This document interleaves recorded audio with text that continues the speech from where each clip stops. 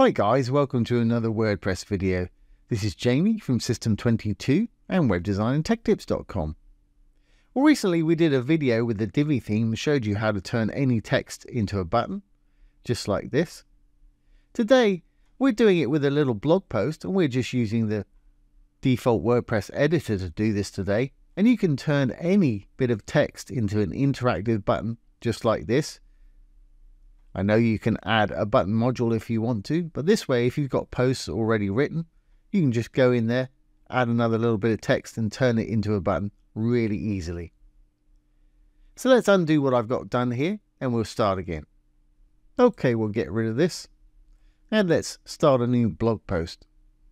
I'm going to hit New, Post. We'll give it a title.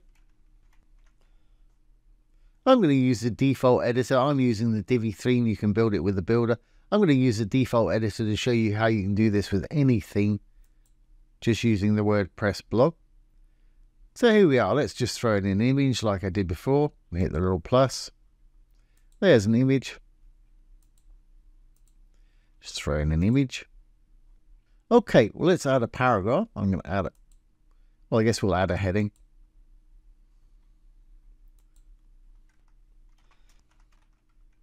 Great, well, let's pop that in the middle. I'm going to go down a couple. Then let's add a new block. And we'll just add a paragraph block. I've got a blog post copied in my clipboard. I'll just paste it in there.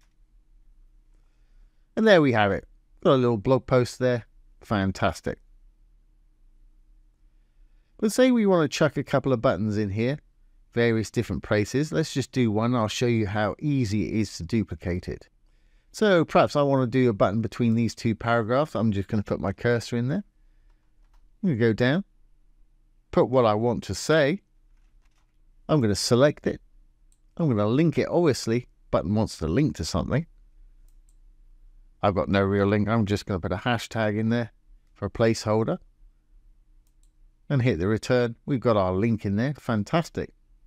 Now I'm going to edit this as HTML. To do that, just hit the three little dots up here, roll down to the bottom, edit as HTML.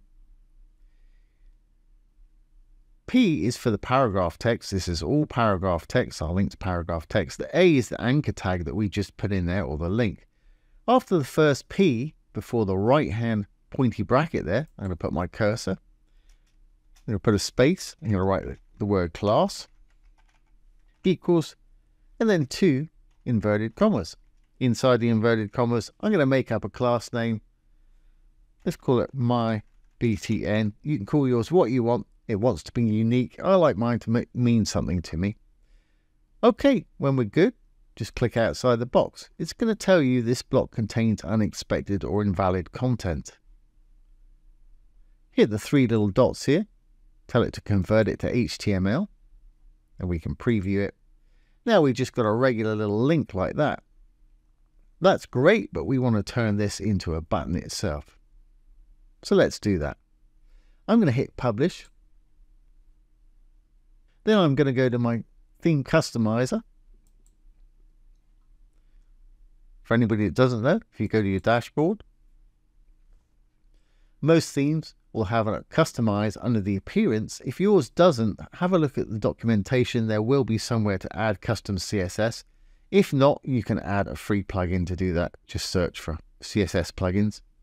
But most will have it under appearance and customize. Hit the customize. That's going to take us to this page here. By default with WordPress, if we go down to the home page settings, it's usually set on your latest post, which I've got here. So let's just click on the new one that we've done there. So we've got it focused over here. My new button. There it is. That's what we just created. And let's turn this into a proper button there. So we'll go back. Right at the bottom, we've got additional CSS here. Now normally, if you haven't written any already, this will be blank. But if you've got some down there already, you can just scoot it down. Start again from the top, or you can put it down below the last entry there.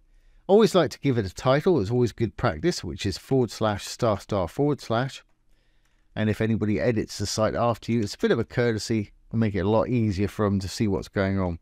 Let's say my custom buttons. Okay. All we gave our little link here a class as mybtn. So all class names have a dot or a period in front of them. Then the class name, mybtn. But for our particular case today, it had an anchor tag, and that's what we want to affect today, the actual anchor tag itself, or the link. So I'm going to put a gat, I'm going to put an A for the anchor tag. We'll open and close some more curly brackets here, and we can start styling. Okay, well I want a background. I'm going to make mine blue. And you can use RGBA colors, anything you want here. As you can see, that's turned that background blue. And just to show you, let's perhaps use the blue of our logo here. You can use hex colors. A little color picker right here. I'm going to copy that. And instead of blue, I can put a hex color in there, which is hashtag. And it's turned it the same blue as our logo up there, which is fine. So you can make any color you want. Okay, well, I want that writing to actually be white, or the link itself. So I'm just going to say color, colon, FFF is hex code for white. As you can see, that's turned that white. Fantastic. Okay, let's make it a little more button shape with a bit of padding. So I can say padding. And top and bottom, I think I'm going to give it 10 pixels. And left and right, let's give it 25 pixels. Obviously, adjust to taste. That's looking a bit more like a button to me now. Now, if you want to add rounded corners, put a little semicolon on the end. Always put a little semicolon on the end. If you don't, it won't read the next line of code within the curly brackets there. Last one doesn't need it. It's a good habit to get in to put them on all of them. If you want rounded corners, we can use border radius. If you want slightly rounded corners, we just put a low value in, something like 5 pixels. If you want sort of pill-shaped buttons, you can up that to perhaps 50 pixels.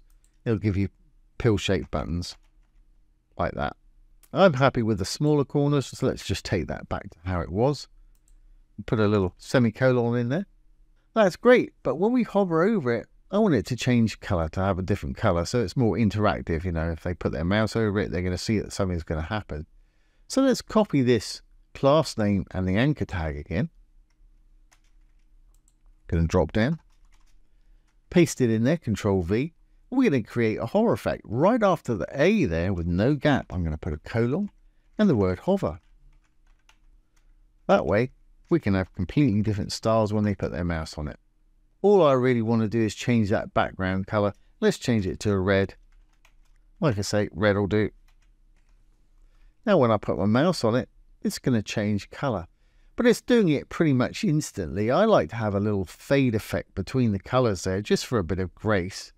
To do that, in the regular state, not the hover state, we can add another line of code. We'll use transition duration, dash duration, put a little colon in there. I'm going to make mine about 0.7 of a second, almost 3/4 of a second. Well, 0.75 will be 3/4. Let's just do that. 0.75s, put a little semicolon on the end there. Now, when I hover over it, it's a lot more gradual. And I like that. Great. Well, I want to give these buttons a little bit more space on the bottom. I mean, you could just go in there and add a couple of spaces with your return. But if we just copy the class name here of my button without the link, drop down, Control C to copy, Control V to paste, open some more curly brackets. We're targeting the actual button itself and not the link now. We can give it a little bit of margin on the bottom. Let's say 20 pixels, see what happens. A little bit too much maybe, make it 15 pixels. Yeah, that works fine. And you may want to align your buttons centrally or to the right. And to do that, while we're in the My Button class here, we can go down one more. We can use text align again. For the center, obviously put in center. We've got the button in the center. Or if you want it on the right, put right. Got it on the right there. I'm happy to have mine in the center. Great. Well, once you're happy with the way your buttons are looking and reacting, hit the publish up here. It's really important. And to add more buttons, it couldn't be easier, and I'll show you exactly how to do that. If we go back into our post now, let's go down. Perhaps we want another button after this one. We'll just put our cursor in there, a couple of returns, what we want it to say. We want to turn it into a link again. Put in where you want to take your visitors there, obviously. Hit the return. Now we want to edit as HTML. And all we need to do to change that into a button now is give it that same class name. So after the P, before the right-hand pointy bracket there, little space, class, equals, 2 inverted commas, and the name, mybtn. And we'll click off, it'll give us that little flag, 3 little dots, convert to HTML. Hit the preview. Once we refresh this page, that will turn into a button. Now let's add one more down the bottom here. A couple of spaces. Say get the code. You know what to do next. Add a link. Hit the return. 3 buttons. Edit as HTML.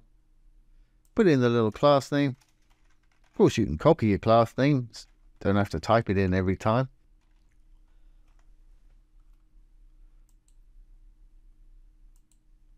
Convert to HTML, preview. Now if we save this, we can either refresh this page to see our buttons, or we can just go ahead and preview the post itself. There we have it. If we roll on down, there's our first button. And we got our little hover effect going on there. Second button. And to add more buttons, you've seen how easy it is. Just put in the text and give it that class name. And we're all good to go. So there you go, guys. There's how to add buttons to your blog post or any text on any WordPress site really easily. And I'll put all this code down below the video for anybody that just wants to copy and paste. Obviously, you're going to want to put your own colors in and change things around to suit your styling. But as you can see, really easy to do. So I hope you've enjoyed this today and found it useful.